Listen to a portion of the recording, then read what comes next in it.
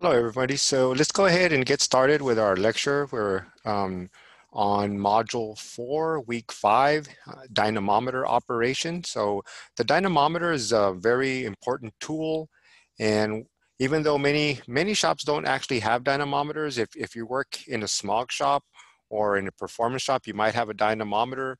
The dynamometer, though, will vary depending on the application and the uses for that dynamometer. Now, if you're in a smog shop and the shop performs ASM testing, that is acceleration simulation mode testing, then you will have what we call a chassis dynamometer. And the chassis dynamometer is very useful. That's the kind that we're going to be focusing on today. The other dynamometer that I haven't mentioned is, of course, a horsepower dynamometer, or something they call it an engine dynamometer. And that's typically used for performance applications to figure out how much horsepower and or torque a engine transmission combination can produce. So those have been around for many years. The type that we're going to talk about was typically introduced into many shops way back in 1997. It became mandatory for smog shops to incorporate the chassis dynamometer.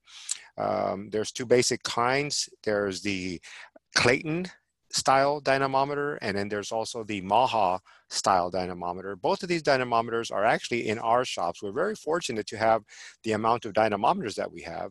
And the thing about the dynamometers is that we're going to use them for various applications. We're going to use them for engine testing. We're going to use them throughout the semester. We're going to, and I'll show you the sheets that we're going to use, but we're going to use them for everything from checking emissions to checking fuel systems and other performance issues.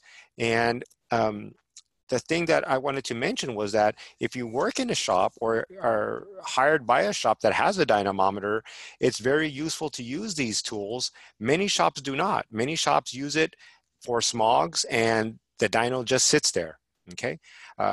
You guys have been trained already on how to calibrate them. We're going to calibrate them again, so you get a full understanding of that.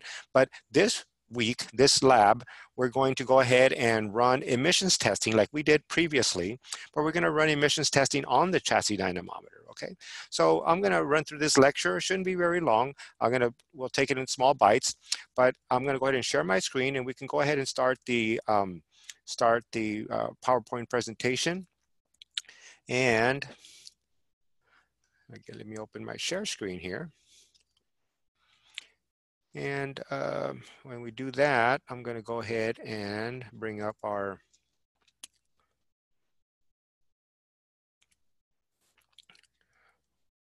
PowerPoint presentation for the day. And it starts off with a relatively common question. It says, what advantages, let me move my picture to the side there. What advantages does a dynamometer offer? Now, the funny thing about this word is that it's relatively unused in the language. And let me go back one slide here. Here we go. Actually, it asks, what is a dynamometer? So that is the correct spelling there, just in case you're wondering. You'll sometimes see it D-Y-N-O, or in two different words. Sometimes you'll see it dyno/mometer, but that's actually the correct way to write this, okay, is dynamometer. Sometimes we see the abbreviation just dyno. That's why we get that confused. But you know me, I'm a little bit picky about how we spell and write things. So just that's the correct spelling there. Okay, so dynamometer says, what is a dynamometer? Well, as this gentleman is implying here, it's simply a performance meter, right? It's simply a performance meter that we can drive the vehicle with, okay? Because if we take and try to think about how would we check a vehicle under real world situations, that is, how can we drive the vehicle and at the same time test it, okay? As you see here, this gentleman is trying to drive alongside the vehicle, hauling a analyzer along with a some test tools, and of course that's not relevant, right? That's not going to happen. But if we take and we use a dynamometer, then we can have the vehicle stationary and we can test all the different engine systems. So it's very useful. Now, you might be saying, what if I never use a dynamometer? What good is this training going to do me? Well, the thing about this training is that you'll get to see what real numbers will look like on a dynamometer. Okay, so if you look at a dynamometer, you'll know, and I'm hoping you'll pay really close attention, keep your lab sheets, so you'll know what the numbers are supposed to look like. So then eventually, if you're test driving a vehicle and you use, let's say, a scan tool, because you can drive it with a scan tool, then you'll know what the numbers are supposed to be. Okay, so even though if you don't have a dynamometer in the future, you can still find out what the numbers should be, what the voltages should look like, and all the information that's pertinent to finding out the overall performance of the vehicle that you'll be testing. Okay, so let's move on to the next slide here. And on this slide here, we see that we can duplicate real world driving. That is, we can set the dynamometer so that it simulates like we're driving on flat roadways, or we're driving on freeways, or climbing up mountains, or other driving conditions that require quite a bit of engine power. Okay, so we can simulate that really well. Okay, and all it takes is understanding how to set up the dynamometer. Okay, and okay, so the next thing here is that this section here talks about the FTP, okay, or federal test point limits. And the federal test point limit, it's extensive in your training, as far as in your training manual.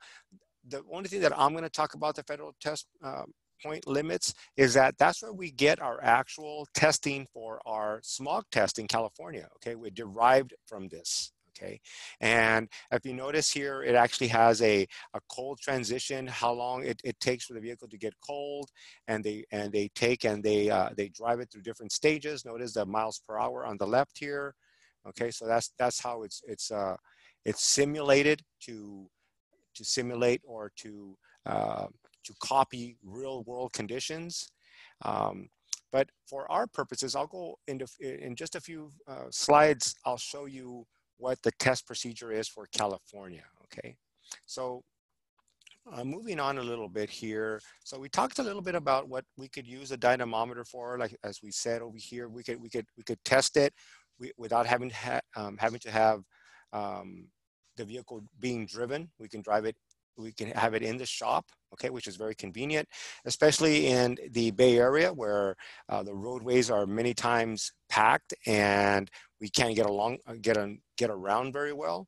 Well, we can simply drive the vehicle in the shop on the dynamometer and use that as a reference. Okay, some shops don't like to use them because they say they're going to break the machine. They're actually very robust, and we've had very good luck with our dynamometers, and they have not been out of service the entire time that I've been at Skyline, okay, which by the way is over 6 years, in case you were interested. Okay, so again, that's a really big advantage, okay, and again, we will be using them in all our different areas. We're going to start with the exhaust emissions testing, which we'll do on Wednesday, Thursday, and then we'll move on to when we do engine testing, we'll use the dynamometers again. When we do ignition system testings, back on the dynamometers, fuel system testing, back on the dynamometers, okay, all the way until we go back, we circle back and go back to emission components testing, then we'll use the dynos one more time. So it's very important that we get the most out of this training and we learn the ins and outs of the dynamometer, how to use it, how to calibrate it, how to use it safely. Okay, and many times people can shy away from the dynamometer because it seems like this huge machine that can cause damage, or can, if used incorrectly, can maybe cause an accident. But it's not. It's actually a very, very safe device, and many times we use it without even having to take and strap the vehicle down. Okay, as a matter of fact, most shops do not. Most shops, because they're very safe, they're called inertia dynamometers or inertia, eddy current, chassis dynamometers. They're not like the typical horsepower dynamometer. So they're very, very safe, okay? So let's get that out of the way right now. Okay, and then again, moving on, where, like I said, it's very useful because we can simulate real world driving conditions, everything from a low load to a high load to full power, okay?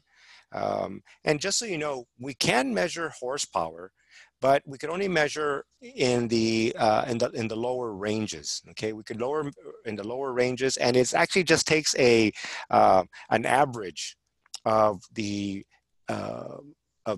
engine output and gives us a close average of what the horsepower is. Okay, but it by no means does a real world accurate testing of the maximum horsepower. That's not the kind of dynamometer that we'll be using.